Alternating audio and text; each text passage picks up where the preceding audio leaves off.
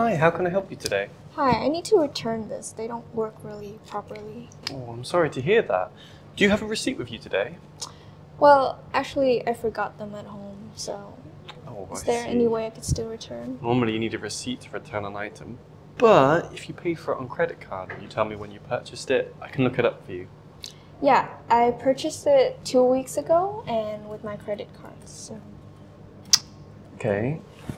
It says here you purchased a gaming mouse and not headphones.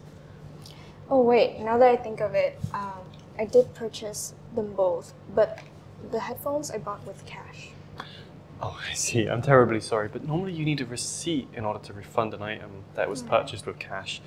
Tell you what, I'll go get my manager and I'll see what they can do. Hold on one moment. Hi, I'm Josh. I'm the store manager. I understand you're trying to return your headphones, however you don't have a receipt.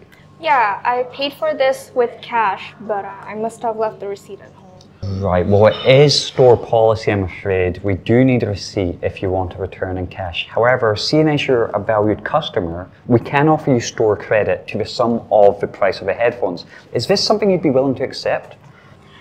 Well, I was looking to get a refund, but I guess store credit will do.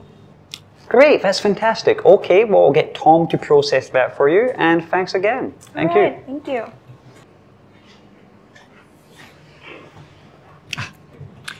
Before I can process the store credit for you, I'll require a few more details.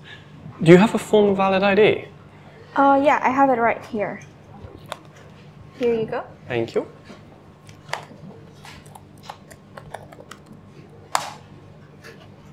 Okay.